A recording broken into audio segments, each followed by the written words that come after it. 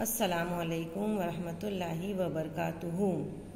Today we are going to write the question answers of EVS chapter number 6, keeping clean and healthy. Worksheet number 6. Don't forget to write today's date 17/9/2020. Answer the following questions in one sentence each. Question number 1.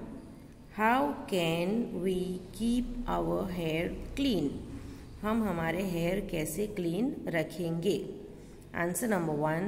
To keep our hair clean, we must wash our hair with a good shampoo or soap regularly. हमको हमारे hair clean रखने के लिए क्या करना है? Regularly उसे shampoo या सोप से वॉश करना है. वॉश करना यानी धोना है. Question number 2. Why should we keep our doors and Windows open? हमको डोर्स एंड विंडोज ओपन क्यों रखना है? Answer number 2.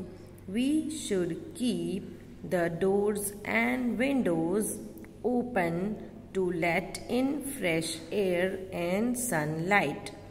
Doors and Windows open क्यों रखना है? ताकि फ्रेश एयर यानी ताज़ी हवा और सनलाइट यानी धूप अंदर आ सके, जिससे हमारे घर के अंदर जो जर्म्स है वो मर जाए और हम हेल्दी रहे. Question number 3. Why should we SVEEP and mop the floor every day? Mop यानी पोता फिराना, स्वीप यानी झाड़ू वालना.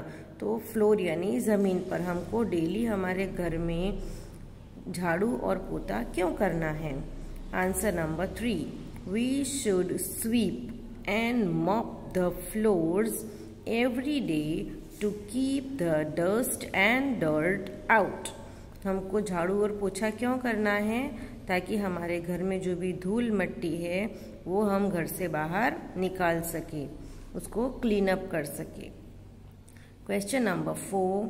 Why should we keep our classrooms and schools clean? Now classroom and school को क्यों साफ रखना है? We should, answer number 4.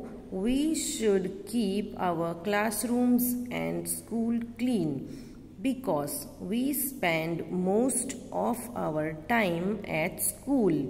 हमको क्लासरूम और स्कूल क्लीन रखना है क्योंकि हम ज़्यादातर हमारा वक्त स्कूल में ही बिताते हैं.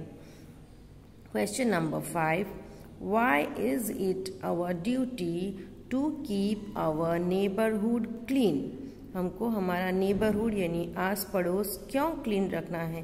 ये हमारी ड्यूटी क्यों है? Answer number 5. Our neighborhood belongs to all of us. हमारा जो नेबरहुड है वो हम सबको बिलोंग करता है. And so it is our duty to keep the streets outside our homes clean. और इसलिए ये हमारी प्राइम ड्यूटी है कि हम हमारे घर के बाहर जो स्ट्रीट है उसको भी क्लीन रखें, to keep ourselves healthy and strong. Okay children, thank you.